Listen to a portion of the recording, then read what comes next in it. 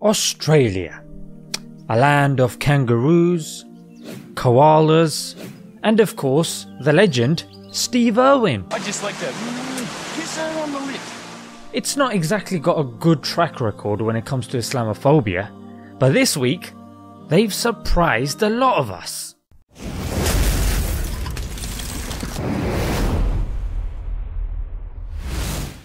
Yes, that's right. The Australian Post has issued special stamps to honour essential workers. And if you look closely at one of them, you'll see a hijabi Muslim right at the front.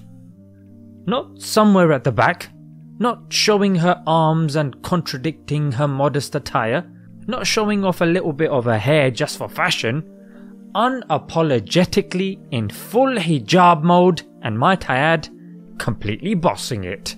The Frontline Heroes commemorative stamps celebrate teachers, healthcare workers, Australian Defence Force members, police, supermarket staff and food delivery workers.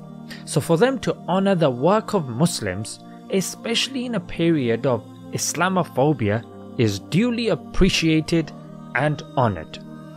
The Australia Post Executive General Manager Nicole Sheffield said the stamp designs represented everyday heroes who continue to keep the country moving, providing important services to the community. And a big shout out to the many Muslims, the unsung heroes who have helped out a great deal despite not being appreciated and acknowledged, rather abused when offering their services.